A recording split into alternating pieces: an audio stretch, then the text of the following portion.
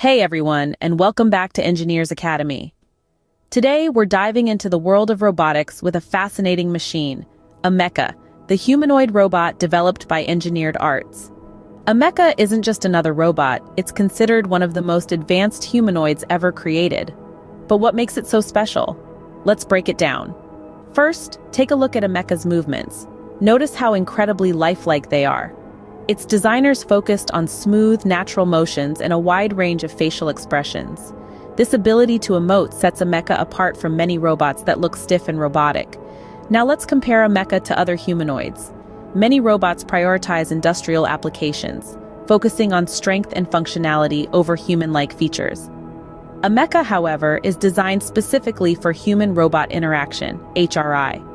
This focus on HRI means Ameca can be used in various settings, like customer service, education, or even healthcare.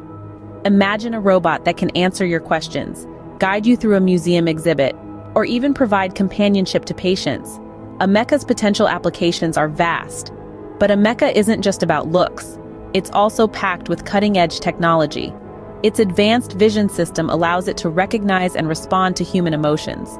It can even hold conversations, though natural language processing in robots is still under development.